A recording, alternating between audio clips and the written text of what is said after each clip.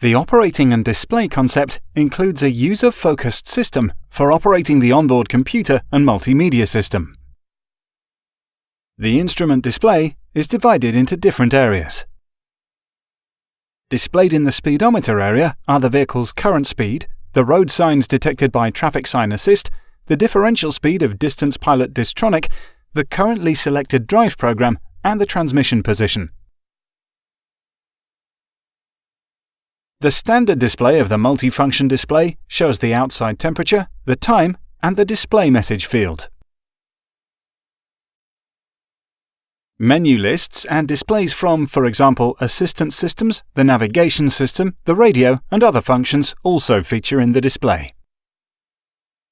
The menus and displays are operated via the buttons on the steering wheel.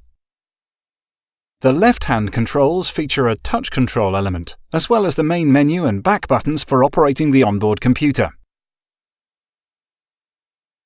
The touch control field responds to swiping movements of the finger. You can swipe up, down, left, and right. You confirm a selection by pressing the touch control. On the right-hand controls are the buttons for operating the multimedia system.